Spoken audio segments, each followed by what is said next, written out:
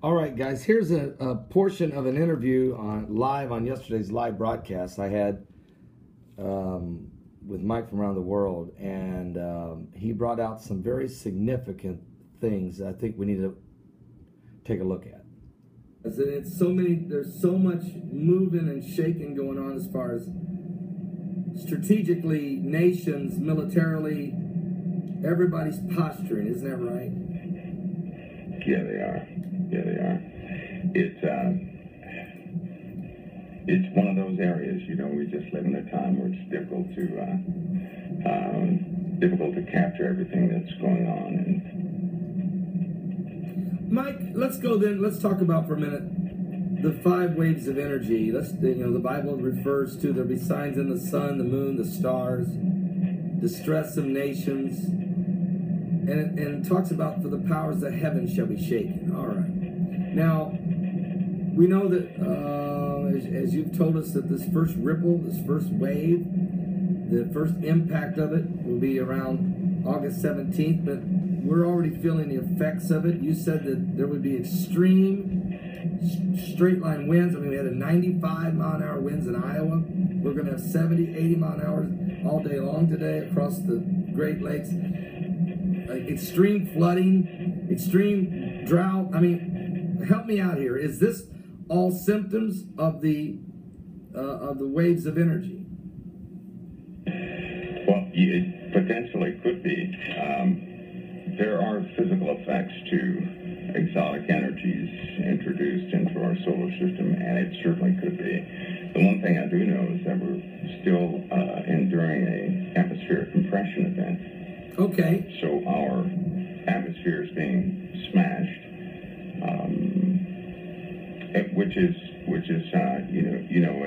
it's contributing to very turbulent weather. So is this why? I mean, last week there was 100-mile-an-hour straight line winds in Vietnam. They literally uprooted 1,000 trees, tore the roof off about 139 homes. Smashed 13 cars, killed 5 people, and it wasn't a tornado at all.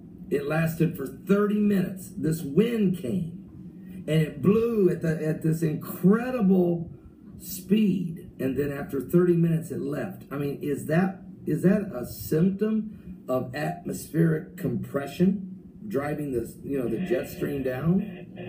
It really is. There's a pattern forming. Our oceans are actually heating up, and with the additional heat, you have an evaporation of the water from the oceans entering into the atmosphere, which is it's actually causing quite a few low pressure systems to form and high pressure systems. Now, when a low pressure and a high pressure system, when they form, in between them, you have something called isobars, which create these devastating winds. It's very compact systems in the atmosphere. As we continue to go through this atmospheric compression, take your average cumulonimbus cloud is probably up to 5 miles in height. That would be the cap of it. Okay. Below the 1.5 mile mark to the ground, that's where you have your rain. But with atmospheric compression, what will happen is the intensity of a cumulonimbus cloud, it would have the equivalency of a, let's say, 6.5 mile high cloud. Now, what will happen in this, Pastor, we've read in the Bible about great hail, right? Yeah, and that's predicted for today. With large hail. They're saying today there will be definitely large hail. Today, they're just saying. Right, okay, so with a compressed cloud like that, you have stronger updrafts because of cold and hot extremes.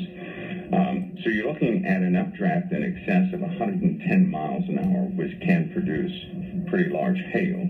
There's a scale to the speed, there's a ratio to the speed of the updrafts and the size of hail. So with your stronger winds on the surface creating updrafts going up into the cloud, it causes water vapor to freeze up, but they're just floating there, going up and down in the cloud, building up more ice until they become heavy enough to overwhelm or to overwhelm the winds of which the updraft is hitting. Now, it will likely see hail in the very near future, probably maybe about 12-pound hail. What? And normally it's nowhere near that high, but with the updrafts and the atmospheric compression, it's really going to cause some super high winds. Also in the Bible, with great hailstones to be formed in the first place, you must have surface winds that are very high to create those updrafts.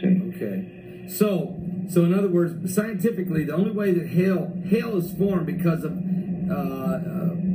straight line winds help in the process of or high winds.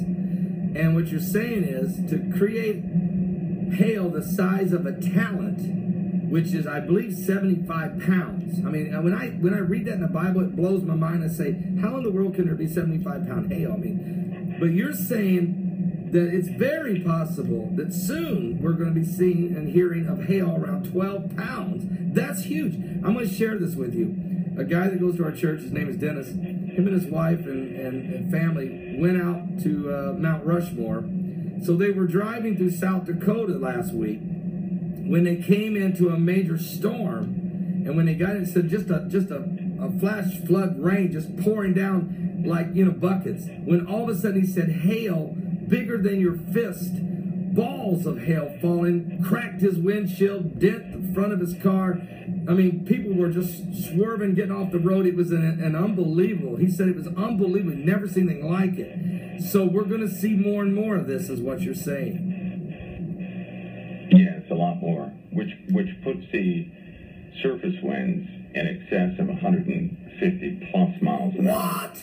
Mike, whoa, come on. So you're really looking at now. This is going to be a culmination of events, but the weather the atmospheric compression is already beginning with the weather. What we're seeing now are, in comparison to the systems that are forming, are mild storms. We've not had a severe storm yet.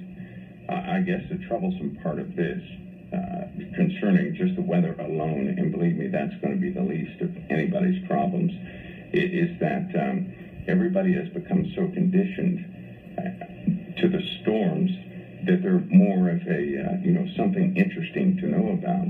But the reality is that when the supercells begin to form, and they are of massive size, can you imagine a thunderstorm from Montana to Alabama? That type of radius. What? I mean, a thunderstorm. Now, Mike, hold on a minute. Let me take a deep breath. 12-pound hail, 150-mile-an-hour straight line winds, and a thunderstorm from Montana to Alabama. You got to let me digest that, okay? You got to let about 2,000 people digest that, 10,000 people digest that, whatever. I mean, Mike, are you saying, you told us about these extreme weather conditions about a little over a year and a half ago. When do you, I'm not holding you to it, but just when do you see 12-pound hail, 150-mile-an-hour wind, thunderstorms that large? I mean, are we getting there in the next 6 months, the next year? What are you, 10 years? I think that we're going to have an off season this year. It'll begin this year. And what I mean by that is the seasons we once knew and were accustomed to, there are going to be some altercations because everything is changing now. Keep in mind that the oceans are heating up because of volcanism in the ocean floor. That hot, the warmer temperatures are causing new types of circulation in the ocean. Okay. That is part one of this interview. It's a very revealing interview.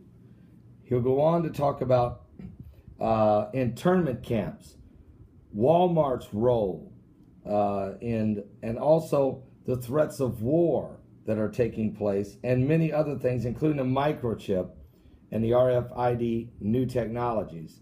Those will be coming up. This is part one. We'll be back in a few minutes with part two, with the interview with Mike from around the world.